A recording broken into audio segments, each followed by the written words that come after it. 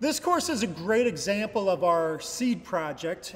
We've probably already mentioned it in one form or another to you tonight. This is what we call the 1841 Seed Project, where we found a seed store inventory from 1841, and for the past 3 seasons, we've been growing back seeds from that list. Most have been lost for generations, some well over 100 years.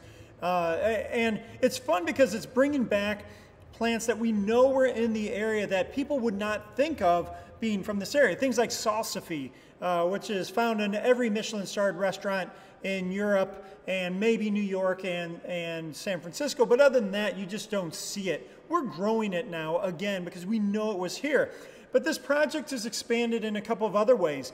We found a second inventory, from this one from 1848, James Nickel and his Missouri Seed Store.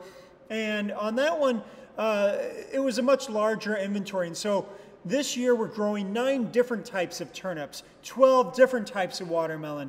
And the hope is that this fall, when all these finally come together, we're able to serve them to our guests side by side so they can taste the difference of the different varieties and compare them to more modern varieties that my guess is we'll find the modern ones just don't have the flavor to stand up to the old ones based on the past 3 years of experience. Anyway, hope you enjoy this, and if you have questions about that seed project, please do let me know.